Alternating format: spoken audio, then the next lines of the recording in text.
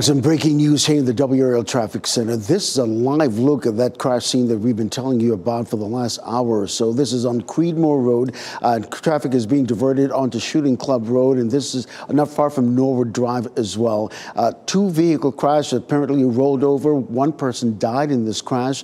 This road remains completely shut down at this hour. We keep monitoring it for you.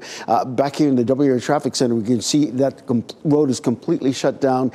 Another alternate north-south route might be US 1 Capitol Boulevard just to avoid this area, but you're not going to get through Creedmoor Road at all this morning. Again, we'll keep you updated on that. This crash we've been monitoring here on Lewisburg Road near Fox Road. We're not seeing any major issues in that area. Just look for the police activity in that area if you have to navigate that particular community.